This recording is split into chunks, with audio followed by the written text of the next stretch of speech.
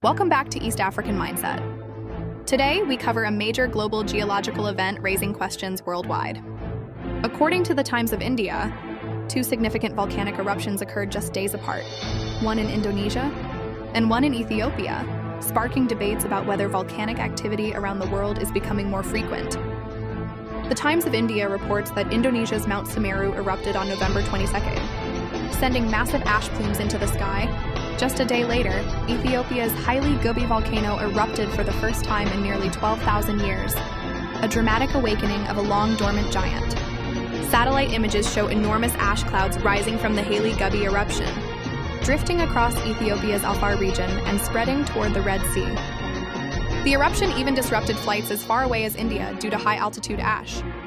The back-to-back nature of these eruptions, especially with Mount Semeru experiencing its second major eruption in just 4 years, has led many to ask an important question. Are volcanic eruptions becoming more frequent globally? Mount Semeru, also known as Mahameru, is Indonesia's highest peak on Java Island and one of the country's most active volcanoes. It frequently produces ash emissions and occasional large explosive events. Despite the risks, it remains a popular destination for trekkers. But while Semeru is active, Ethiopia's Hayli Gubbi is the opposite, a massive shield volcano in the Erupt volcanic range that had been dormant for 12,000 years. Its eruption was unexpected and powerful, reminding the world of the vast volcanic potential hidden beneath the Afar region. So how do volcanoes erupt? And why does activity vary so much? According to the United States Geological Survey, a volcano is an opening or vent where magma, ash, and gases escape from beneath the Earth's surface. Deep underground, extreme heat melts rocks into magma. When pressure builds, the magma rises and eventually erupts as lava. Some volcanoes erupt regularly, such as Hawaii's Kilauea, which has erupted dozens of times in recent years. Others, like Hayli Gubbi, can remain silent for thousands of years before suddenly reawakening.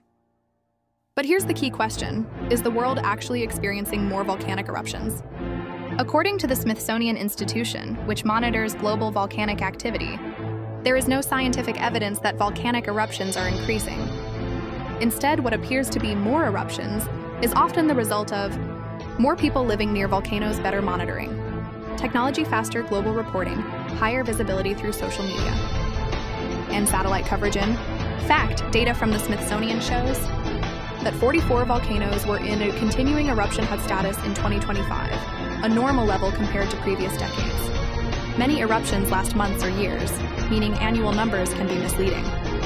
Historical records even show that the deepest, quiet periods in volcanic activity happened during the two